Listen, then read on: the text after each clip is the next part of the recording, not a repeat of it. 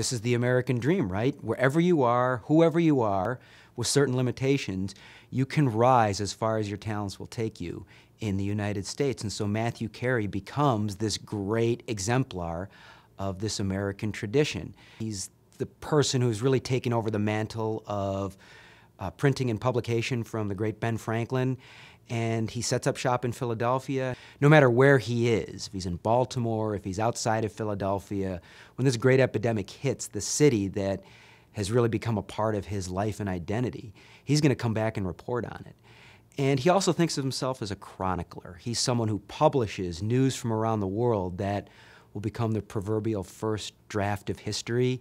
He wields a lot of power through the columns that he prints, because on the one hand, Carey does salute black leaders like Richard Allen and Absalom Jones, who rendered, in his eyes, terrific service to the city of Philadelphia during this terrible disease.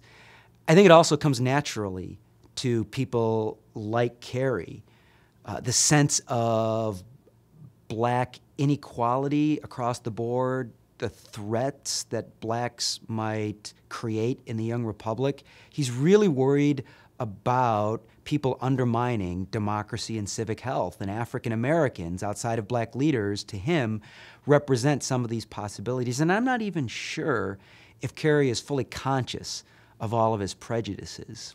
And so he has to come back and correct the record. No, I didn't say that all African Americans were thieves and plunderers. I just said certain types of people, certain classes. But this isn't good enough for Allen. Allen says it doesn't matter how you divide, you're still saying that certain sections of the African American population are predisposed to this, or you're suggesting that. Matthew Carey becomes this great exemplar of this American tradition.